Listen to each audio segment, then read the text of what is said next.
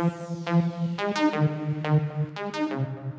up, YouTube? It's Savannah and John. We have an amazing $650 gaming PC for you today. This is a MicroATX build, and we named it Frostbite because we went with a mostly white and blue color scheme. We are so excited to unbox all of these components and build this PC. So without further ado, here are the parts. For the processor, we went with the Intel i5 4590 3.3 GHz quad-core processor. As you know, Span and I are huge fans of i5s, and being a budget build, we really wanted to fit an i5 into the budget, and we have successfully done so, so we're really excited about this. We did not opt for a K-series processor, being that they are a little bit pricier, but will save money by not getting aftermarket cooling, and also perhaps getting a little bit of a cheaper motherboard, but still fitting an i5 into the build. For RAM, we have 2 sticks of HyperX DDR3 1600 memory. This is pretty standard. We like that they were blue, which matches our motherboard, and it was actually the cheapest 8GB, 2 4GB sticks of RAM that we could find at $43 on Amazon. For the motherboard, we went with the ASRock H97 MicroATX motherboard. This was only $60 on Newegg. It supports up to 32 gigs of RAM, has onboard USB 3.0 headers. The only con that I saw to this was it only has 2 fan connections, one for the CPU and just one other fan connector. But it's still an awesome motherboard, and with a BIOS update, I read you can actually overclock if you wanted to, even though we didn't get an overclockable CPU. But at only $60, and it had a $10 mail-in rebate, this is a really good deal, and it looks cool. It has that black, white, and blue color scheme we were going for. For storage, we went with the Samsung 850 EVO 250GB solid-state drive. I know this isn't a ton of space, but this is blazing fast, and I really wanted to fit an SSD into the build, and at only $100 on Amazon, this was a really good deal. Now, being a budget build, we almost went for a $50 1TB 7200 RPM Western digital mechanical hard drive, but we really felt that the SSD will save us a lot of time in the long run and make our experience on our computer that much better, being that they are so much faster than mechanical hard drives, and you rarely hear about an SSD dying on someone. So we really like that we were able to fit an SSD into a $650 budget.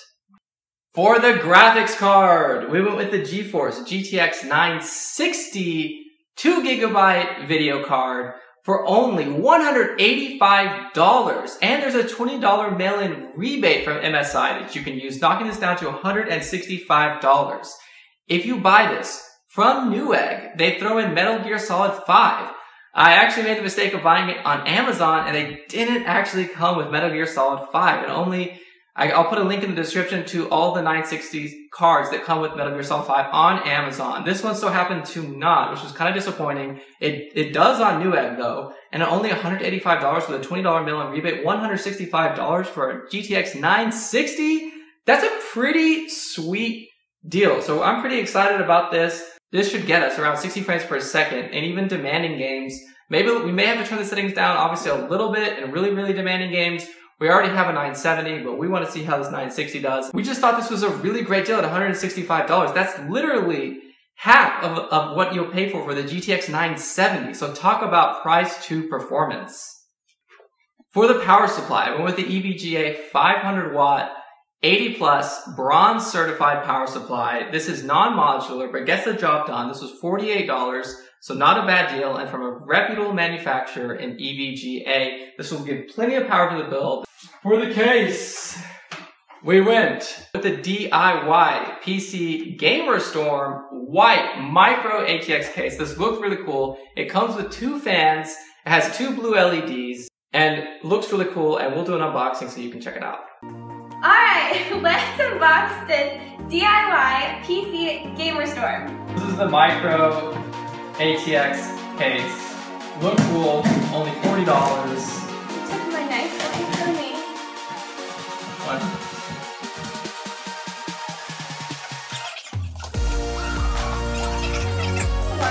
It's packaged really nice and snug in there. Don't disappear into the box.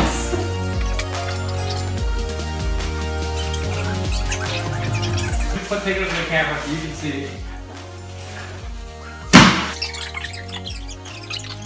We got the headphone jack, microphone, USB 3.0, power button, reset button, and one fan here, one fan in the back, and a nice kind of dark side window panel for this MicroATX case.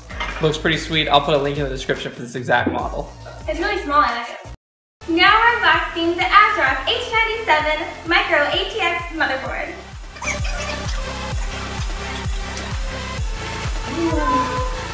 So, comes with a quick installation guide, CD. This is the I/O for the back.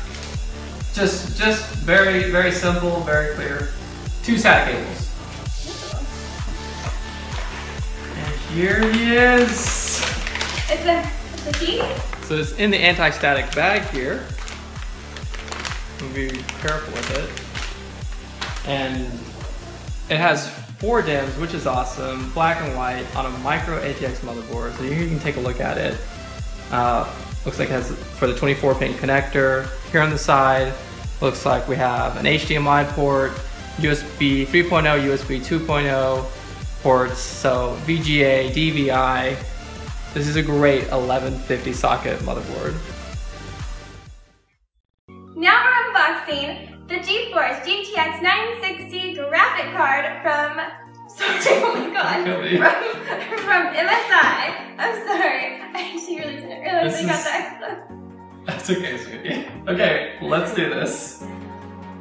Oh, it's white. It's white. And it has a cool timer on the box, so you know it's legit when it has a timer on the box. A white timer.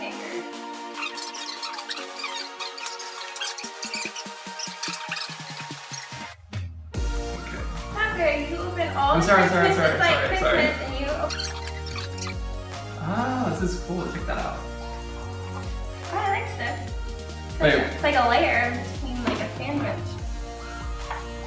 Oh, it's pretty! They even have like a cool CD. I feel like I'm gonna get User guide. One of these. Wait, I know you don't trust me. I do not trust Really? you. That's so cool looking. Is that everything, sweetie? No, yes. And once you see, I'm taking it with the camera. I think that's the copper heatsink. That's so cool. Show the camera. Like, how cool looking is that? So the 2 fans, that copper just looks really, really nice. So this is a nice looking card. It's not too big. It's also not too small, and this is perfect for our build. Way to go, MSI. I can't wait to see how this thing runs. All right, guys, so we're gonna start this build off by taking the motherboard out of the anti-static bag, putting the RAM in, installing the CPU, and then doing the rest. Savannah is gonna be my trusty helper. Let me discharge real fast. Okay. Taking this out. Oh. Trying to be delicate here. With the ASRock H97M Anniversary Edition MicroATX motherboard with 4 DIMMs. Alright.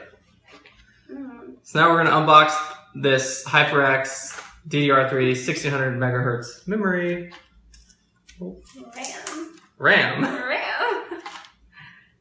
Oh. Like sheep. We're going to put the sheep in. No, I'm just kidding. I really thought that's what you were talking about. Like very, very. We're gonna order some sheep. Like, okay. So this build is actually for Savannah, so I'm a little bit jealous because these RAM sticks look freaking sweet. I love the color, and they kind of have like a aluminum gloss to them. So let's see if I can take them out. They remind me of some kind of candy. I know they look like candy. I want to eat them. Let's eat some RAM. I'm not sure what kind of candy it reminds me of, but. It looks like an airhead. It does. It looks like a crazy airhead. I'm like. Hold it. No, just hold it. I dropped everything. No.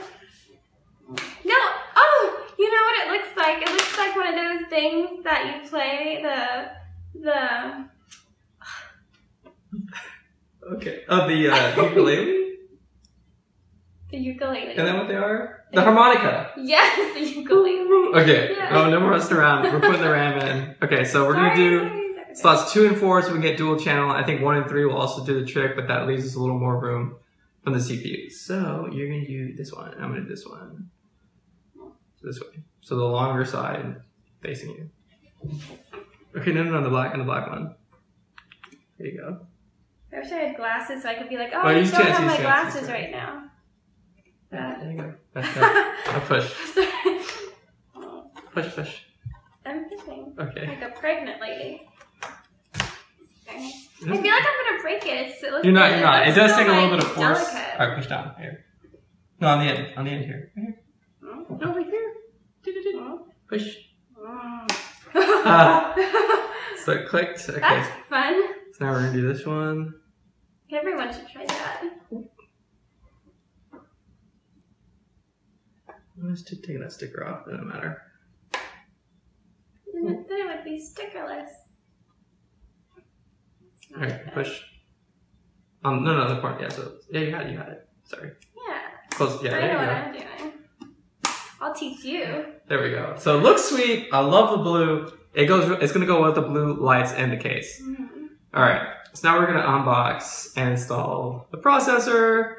This is the, as I was saying earlier, the 4590 3.3 gigahertz quad core processor. So Savannah really wanted a quad core CPU. We were gonna go with an FX 6300. And that was, FX 6300 was only $90. So I mean, this was a bit of, what did you steal? A revent. Okay. Was a bit of a jump in price, but we also had to go for a little bit of a less expensive motherboard. And I felt it was worth it, price per performance. Has really strong 4 cores, although, you know, I was going back and forth. But at the end of the day, once it was going to be like a $600 build, a little more than that, I felt it was good. I really wanted to get that i5 in there, and I'm really thankful. You sounded like you had a country accent. Really thankful we got that i5 in there, that we got in there. So, you know, it's going to take like 6 hours, of course, to open this. It's no big deal. You know, there's probably an easier way, I think. Like a knife? No, like Knives solve everyone's problems. Okay. No. So this is how not to unbox. Okay. Okay, here we go. So there should be thermal paste pre-applied onto the stock cooler. We didn't get an aftermarket cooler because, you know, it's not a K-series processor, so, you know, we can't overclock. Anyway, little guy here. Stock cooler. I like the blue matches the RAM sticks, and it's going to match the LED lights. You know, they really put this in very securely. Or you're just a really bad. No, they do. Because, you know, the CPUs are, you know, the most delicate of the bunch. So, excuses. It has a little writing there, I don't know if you can see. For the i5 4590 Vietnam. That's cool. Is that just where it was made, or yeah. Okay. So we're gonna go ahead and put the CPU into the CPU socket. Socket. Sounds like a mean word. Socket. So we're gonna lift this up, and you're not supposed to leave this exposed for a long time. So we're gonna set. I'm being careful not to touch any pins, and we're just gonna set it in here. We're gonna line the arrow up with the arrow up on the motherboard.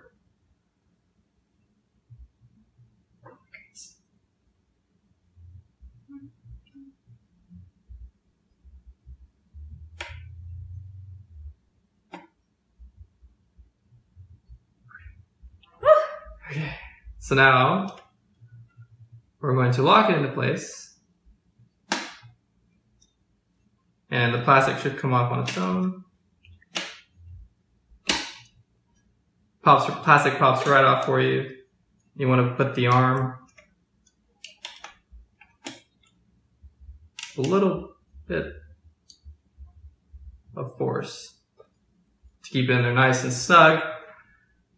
And now this stock cooler, I believe, comes pre-applied with thermal paste. So, and these want to be turned, I believe, clockwise. Okay, so I'm actually going to put this in with the Intel facing upside down, so this wire can reach the CPU fan quite easily. And now you want to do it all at once. Okay, pushing these two at the same time. Push. Quickly. 1, 2, 3. Now we're going to put the CPU fan connection into the CPU fan connectors on the motherboard. This looks like a little village, right? No, it does. It does. Okay. It's like their little house. The mind of Savannah. Okay, so we have the CPU in there, and I guess we're going to go ahead and install the I/O shield in the back of the case, and then we're going to put the motherboard in.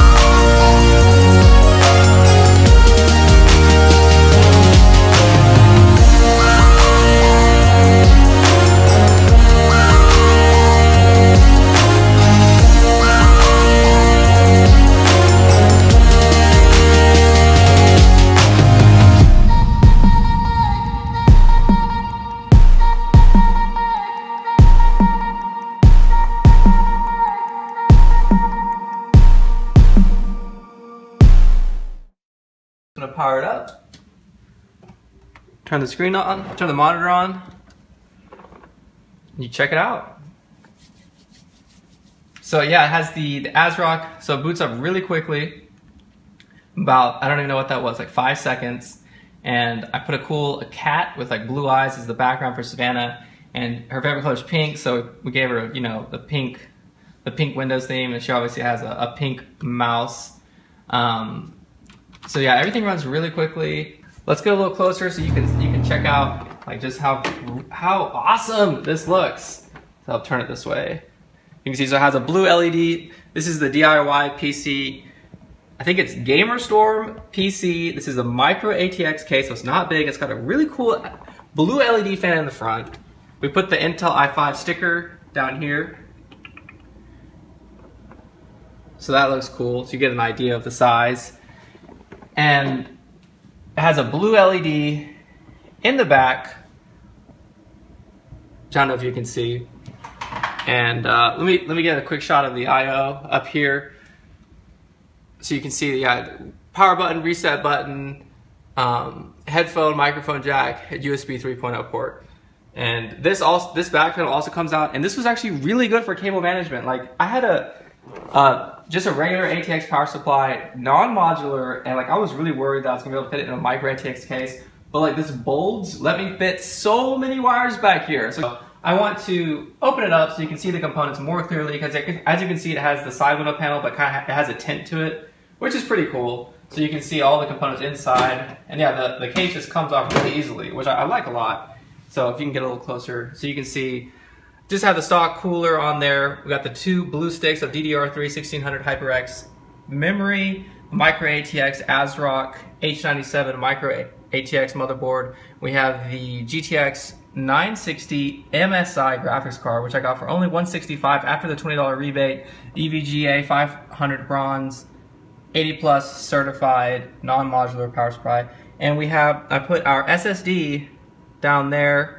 And I guess where hard drives and SSDs go, And as you can see, yeah, I put like so many wires back there. It's crazy. I know the cable management is still like not good at all, but considering it's a MicroATX case with a non-modular full-size power supply, I think I did an okay job. So I hope you guys like this build.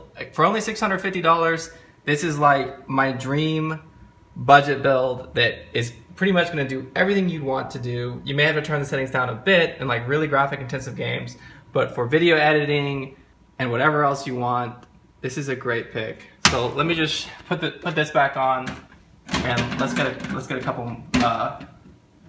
See, it goes on really easily. I like that. It's just like, let's get, you know, let's a little more angles of it. You can get the top here. So you see it has the mesh here, so you can see the blue LED from the top.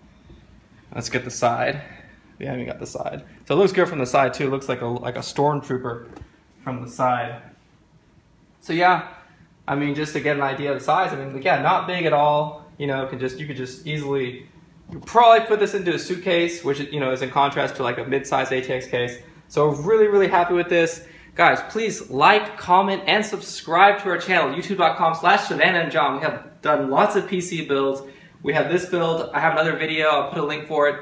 For our other build that was a little bit more expensive, it was a $1,000 build, which we also really like. So please, yeah, again, like, comment, subscribe. It really help us out. Thanks for watching, guys.